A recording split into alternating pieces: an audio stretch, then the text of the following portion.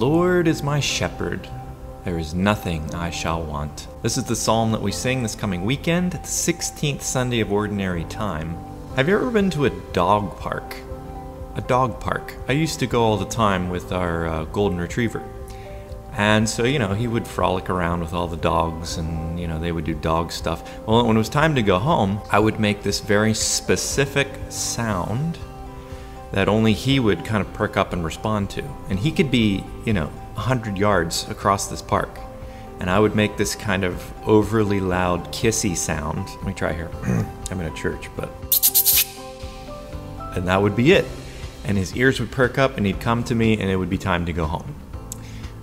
This is very reminiscent of what's happening in the readings this weekend. This idea of needing a shepherd to lead the flock.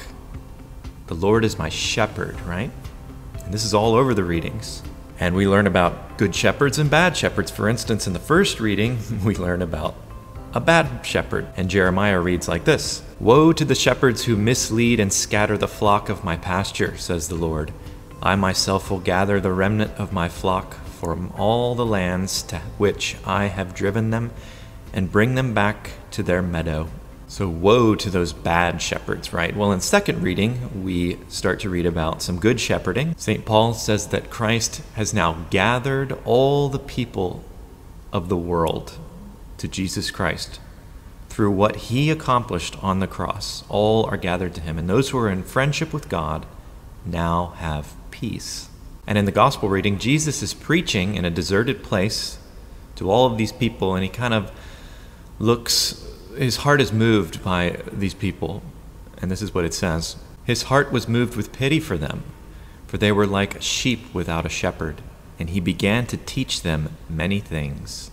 And so very naturally in the psalm response, we sing about shepherding.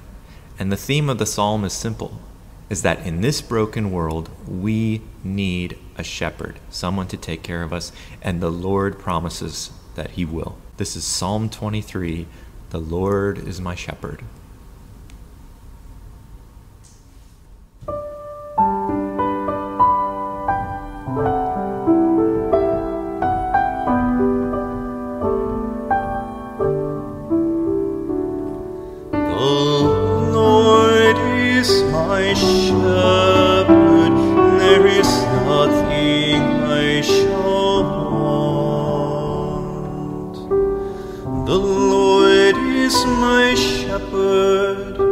I shall not want. In verdant pastures he gives me repose. The Lord is my shepherd, there is nothing I shall